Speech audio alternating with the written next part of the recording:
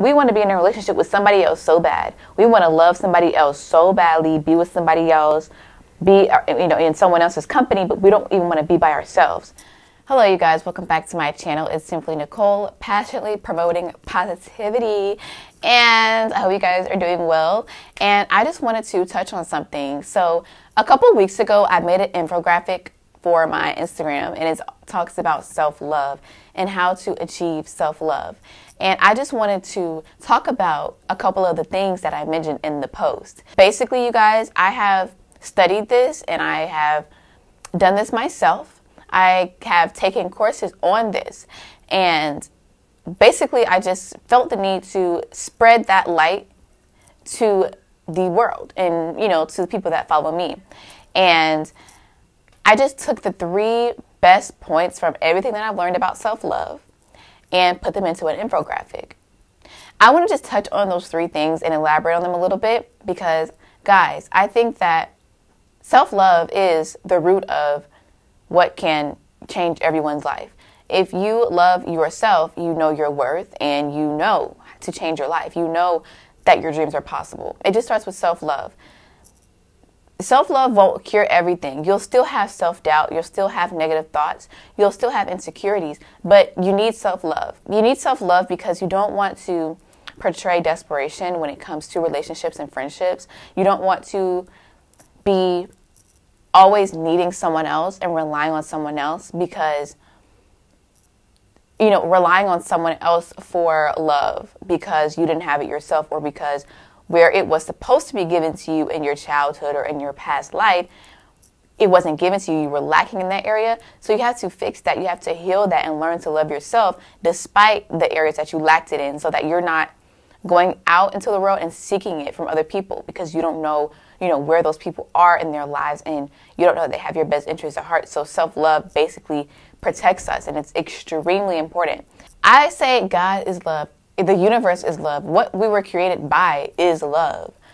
You know, somebody had to love us to create us. So why not love yourself? Love is patient. Love is kind. Love does not envy. It does not keep any record of wrongs. And I had this written on my mirror once, and I just decided to treat myself that way. To you know, be conscious and aware of how I'm feeling and make sure I'm treating myself with love. I was patient with myself. I was kind with myself. I spoke to myself kindly. If I felt as though I was becoming envious of something, I didn't allow that emotion to enter my life. I mean, if I were to become envious of something, you know, I acknowledge that and I turn it around. And I understand exactly how to turn that around and to say, Nicole, there's no reason for you to be jealous or envious of anybody that's doing well. It's not about them doing better than you. Anybody that's doing well, period, you're doing well. And that's great. And, you know, I hope that everyone gets what's coming for them. Here's the post, you guys. 3 steps to achieving self-love. I have seek growth. Okay. Seek growth. I'm glad I put this first because, you know, how do I explain seeking growth tremendously? Like in these past 6 months, I've grown so much. And how do you seek growth? Here's the thing. It's easy. All you have to do is every day, it has to be every day, you try to improve something about yourself, whether that's mental, physical, spiritual, or all 3. So mentally, you read something every day. Mentally, you watch an educational YouTube video every day, learning about anything. It doesn't matter what it is, but trust me, that's growth. Physically, you exercise every day. You do a wall sit every day. You do squats every day. You do jumping jacks every day. Spiritually, you read a Bible verse every day. You annotate a scripture of the Bible every day. You have to grow every day. You have to grow. If you don't grow, then everything around you doesn't grow. It stays stagnant. So if you stay stagnant in your life, personally what you're doing, externally your life will remain stagnant. The people in your life will remain stagnant. You may think that the people in your life, you know, that are your direct friends may be the people that are supposed to be for you, but trust me, you should be evolving. You should be changing. You should be changing. No shade, but, you know, to you and your friends, but you have to be constantly elevating. If those friends are elevating with you and are pushing you to elevate, then that's different. But you have to be, if you start to change yourself and to grow internally, your external surroundings should change. When you're so focused on growing yourself, you're not worried about so much, you know, who's coming in, who's coming out, because you know that it's for the better, because you're doing your work. You're doing the internal work. Growth. So important. So important. Like, what would you do without growth? Staying inspired. Yes, staying inspired is another way to gain self-love. Like I said, you know, in this world, there is a lot of negativity. There's a lot of pessimism. There's a lot of people that are doubting themselves, that don't believe in themselves, and that leads them to just doubt the ones around them. And they put that same energy back into the world that they believe in themselves, and it just comes back to them.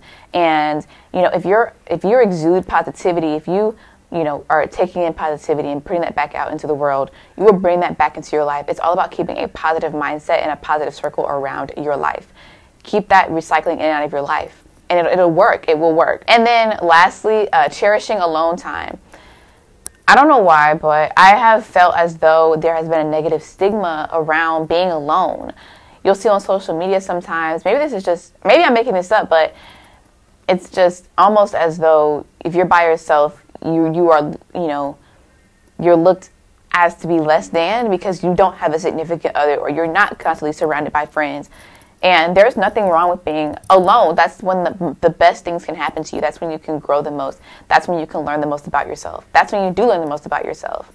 And, you know, so many times we want to be in relationships, but we don't even, we want to be in a relationship with somebody else so bad. We want to love somebody else so badly, be with somebody else, be, you know, in someone else's company, but we don't even want to be by ourselves. And it's important to learn how to be by yourself. Even if you don't enjoy being alone, you know, I can be an extrovert sometimes, or I like to be around other people. But when I'm alone, I don't let that get me down. I don't focus on the fact that I'm alone. I focused on, okay, I'm alone. I have a lot of time right now because my time's not being taken up by anyone else right now. What can I do to make myself better? That should always be what you're asking yourself, especially if you're alone. What can you do to make yourself better? What can you do to make the best of this moment? So yes, I've been alone for a while, and if you've been alone for a while, I hope that you've been learning a lot about yourself, because you now know the most about yourself. And personally, I think the people that know most about themselves, we're a little bit ahead. We're one step ahead, okay? Because we're a little bit more conscious of what's going on, because we know where we are.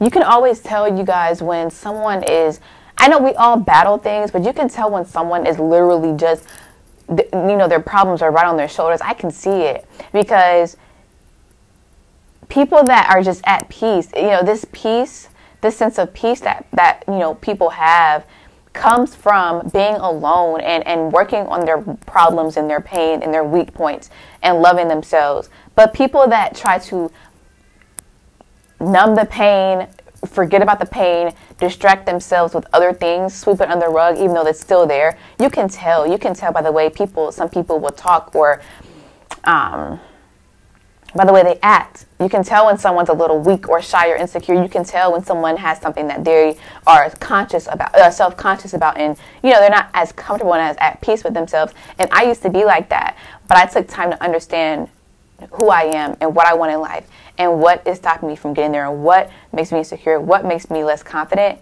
And I worked on those, and I worked on them in ways that you wouldn't think. You wouldn't think something like journaling helped me become more confident. You wouldn't think that, but it did. So those are, guys, just a couple things I want to touch on when it comes to self-love. We all should be working towards this, okay? I don't care if you're a female or a male. Work towards self-love. It's necessary. It just is necessary, and it'll make you a much better person. And I hope that I hope, and that's what I want all of you all to be. So thank you guys for watching, and I hope I was able to touch you guys, and I'll see you guys in the next one.